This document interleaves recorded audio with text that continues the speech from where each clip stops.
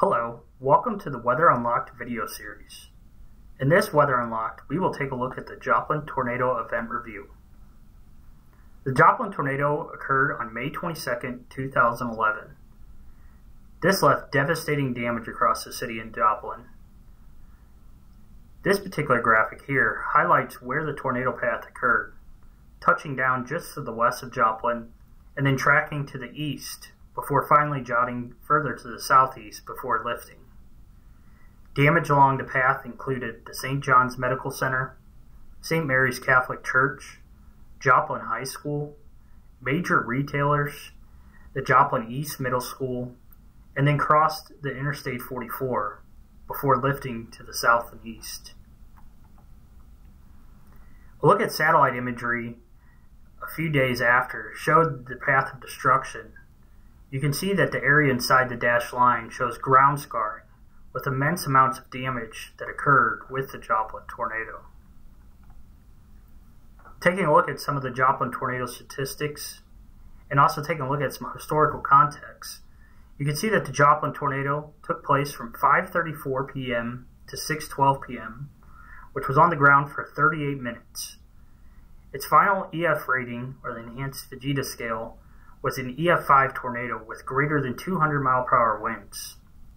Path length was estimated to be 22.1 miles long, with a max width anywhere from 3/4 to 1 mile wide. Devastatingly, there was over 1,000 plus injuries with this tornado and 158 fatalities. From a historical context, you can see on the graphic on the left a map of the F5 and EF5 tornado tracks. This is from 1950 to present. The tracks are denoted by the pink lines on the graphic, including the line across portions of southwest Missouri.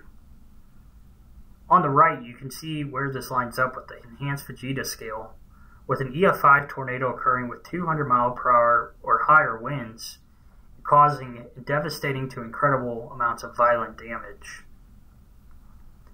Other historical Missouri tornadoes have also occurred, going back as far as April 18th of 1880, the Marshfield F4 tornado, and going forward in time, the June 12th, 1881 F4 Hopkins County tornado, and then you had the May 27th, 1896 St. Louis F4 tornado, and then lastly the March 18th, 1925 Tri-State F5 tornado that began in portions of Missouri before tracking further east, where it gathered its name, the Tri-State tornado.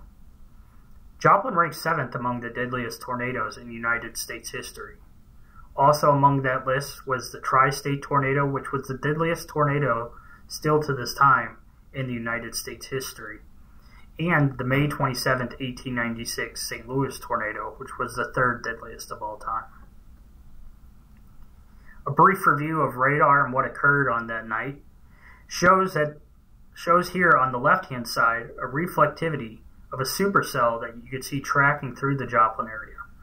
In the Hook region, where you would find the tornado that was occurring, you can see the presence of a debris ball on reflectivity, showing rotational velocities upward of 94 to 99 knots, showing a very strong rotation as the tornado tracked through the Joplin area. Radar also was able to capture debris being wafted. These particular two shots at 5:43 p.m. and 5:53 p.m. showed debris being wafted upwards of 25 to 30,000 feet into the atmosphere. Our hearts remain with all impacted from this devastating event, and we'll never forget what occurred on May 22nd, 2011.